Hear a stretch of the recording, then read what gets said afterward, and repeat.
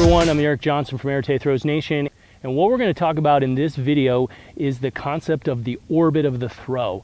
Now, when we talk about the orbit, we're typically talking about the path of the implement. So in the case of the discus, we're looking at the high point where we have a low point that's out and around, right? That's going to be also our radius, but the orbit is going to refer to that high and low point, and we're going to be looking at the position specifically of the shoulders. And one of the most common mistakes that young throwers make is when they're learning to set up separation and stretch reflex. If you haven't seen those videos, check those out. Where we see is we get the high and the low points come off. So if we're coming into the throw and the orbit gets off, we don't come around into the throw properly, and we are having the throwers basically are hitting the high points and the low points at the wrong time.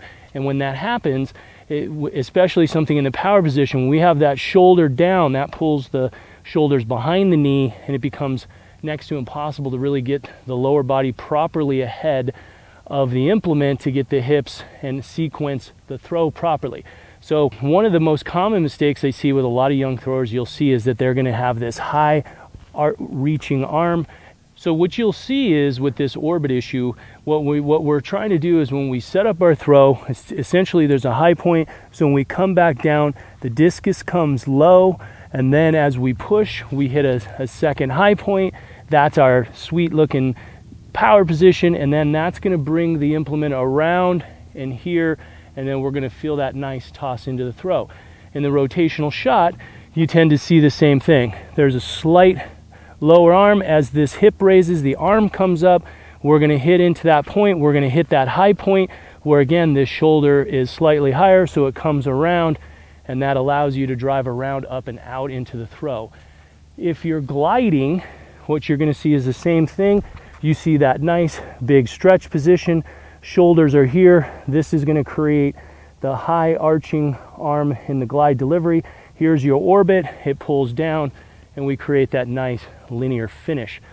So the key thing that you want to look at is that the orbit is really critical to setting up the throw properly. And oftentimes what you see with beginning throwers, they have that in the reverse order. So the difficulty becomes when they're supposed to have a lower point and a higher point to be able to hit the second high point. What they're having is they're hitting a low point, they're backing into the throw, and they're going to come off the right leg, and this is where you're going to see sector fouls and jumping and a lot of different things. So just what you want to be able to do, really pay attention to setting up your proper orbit in your training so that you're going to get better throws for maximum distance. And a lot of times the big problems center around that. If you don't fix that thing first, you're going to have a very difficult time setting that up and hitting big PRs. So if you like this video, be sure to give us a thumbs up, subscribe, and visit aretethrowsnation.com for more information. Thanks so much.